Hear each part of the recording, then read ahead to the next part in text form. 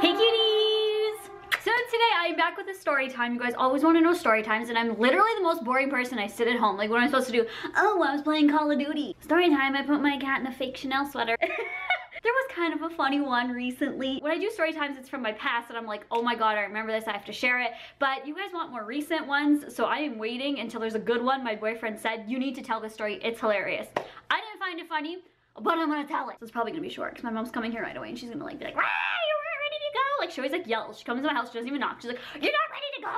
Even if I'm like at the door, I'm like, yeah, hi. Okay, off a tangent, honey. So we were in Edmonton a few weeks ago, you guys all know this, and we were going over supper to Olive Garden. It was the first night we were there. Could be the second night. Anyway, it was the first night. I was traveling all day, throwing some lip color and, you know, try to look a little cute. I got a really cute dress. I'm gonna show you guys pictures here. It was a dress from like Stitches or something, like way back in the day. And I wore these cute heels. Now, there is a lot of walking to get to our car, and it was like ice. Like, everything was ice. Everyone was like slipping and sliding. Canada, shout out. So I said, I'm gonna be ratchet, like, hi, and I'm gonna wear my UGG boots, which are literally trashed. Like, they are tore up. They're not cute at all. They're like, you guys are looking at them right here. So anyway, I was like, I'm just gonna throw those on and then put my heels on when we get in the car, so that I don't have to wear my heels all the way, because there was like tons of stairs. There was like a ramp you had to walk down. I would literally just got a toboggan and like slid all the way down. And I didn't bring a jacket, because that's me. I didn't bring a jacket. I just bought like dresses and tank tops. So my boyfriend's like, you can use my sweater. It's like oversized. It's like XXL. It's DC sweater. Like, he wore it all day driving. I didn't care. But it was like down to like my knees. And then these UGG boots come like, here's my knees. These UGG boots come like to here. So it literally looks like I am wearing nothing. And I'm just like a ratchet. Like this. Cool. And I didn't know this, but when I put on lipstick, as I was putting on the coat, I like went like this, you know, when you're putting on a coat, and the lipstick went on my face a little bit. I didn't know that. I didn't know that. And my boyfriend doesn't tell me when these things happen. Child. So there's an elevator, okay? We go into the elevator. I'm in my UGG boots. I literally have a plastic Value Village bag with my high heels in it, so nobody knows what it is. And then my purse. And then this red oversized sweater. My hair is kind of frizzy. I have lipstick on my face and UGG boots that are tore up. And I'm like, yeah, you're going out for supper. I actually look cute underneath all that, you know, with my heels on and everything. But then I was like in the elevator. My boyfriend's like, you look so good, because he's so sweet. I love him.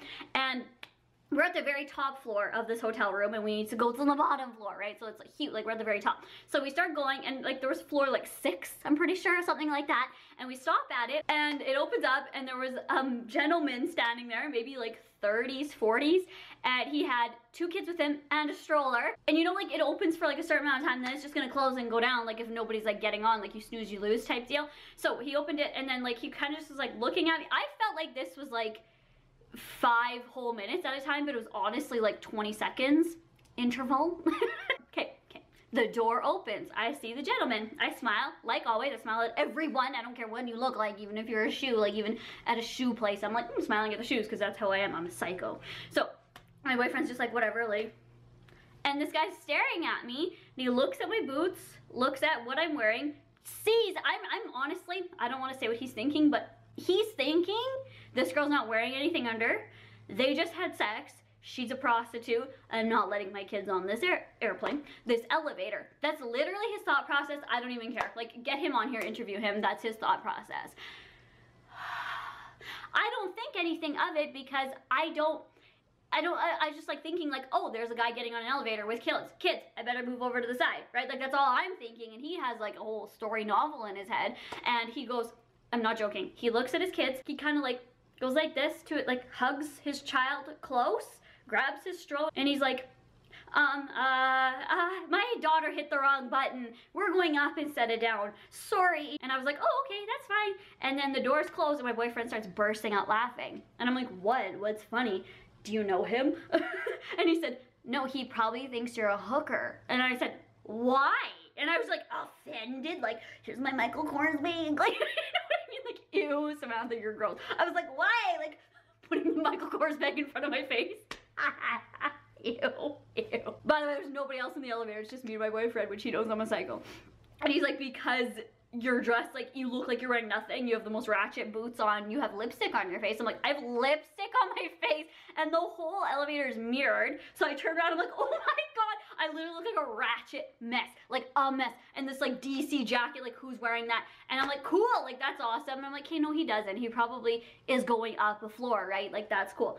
We get down to the lobby and we were walking out and I was like, you know what? I'm gonna put on my heels now. I'm just gonna grin and bear it and put on my heels because my boyfriend's like, this guy thinks you're a prostitute. So I was like, I care what people think of me now. Like I'm PiinkSparkles, the fake 2K17. I care what people think of me. So I'm putting on these heels and sliding down this ramp. I'm sorry that I'm getting like so worked up about this, but girl, I don't even know. Like it's a day today, okay? I was up at like 6 a.m. going to the gym. Now I'm gonna go shopping with my mom. I'm probably gonna get Starbucks. Like I'm hyped. So I'm literally in the lobby, bent over like this. Okay, well not like that, but I'm like bent over, like taking my Ugg boots off. Mind you, I'm in a dress, okay? And it's not like a tiny dress, but when you're bent over like this, you can see I'm putting on my heels like this. And when I get up, because I'm gonna do the other one, so I get up, the guy's there going out to his car with his kids. The 30-year-old with his kids, and my boyfriend went, that's literally what he did. He turned like to like not laugh at somebody because he's not an asshole, but he wasn't laughing at him. He was kind of laughing at the situation and me. So he looks back, goes, and then I was like, what? When I looked at him, he literally saw my whole dress. I'm so glad I was wearing underwear. Your girl doesn't wear underwear that often. Not gonna lie. I was wearing underwear this day. And this guy now sees me bent over and my cooch there, probably half hanging out, kind of hurries and scuffles away out the door. Like hurries. And I'm like, whatever, like to Dalton. He goes, and my boyfriend said after the guy left with his children in the stroller and they're all bundled up and stuff and walking out into the icy mess, my boyfriend says to me, you realize that what he was saying in the elevator was a lie. He was going down as well. He was literally thinking that you are 100% were a prostitute. And I'm like, you're so right, because this guy said my daughter pressed the wrong button. We're going, he was going down. He was going down the whole time. So he literally just didn't want to come into the elevator with a hooker, with his children. He didn't want to expose his children to the horribleness of me. So I just went, cool, and the guy left and went to his car. So he was going down the elevator the whole time. He lied because he thought I was a prostitute. That's my story time. Is it a good story time? I don't even know. But that happened to me and I feel like shit. I'm going to Olive Garden. Like, nobody takes a prostitute to Olive Garden.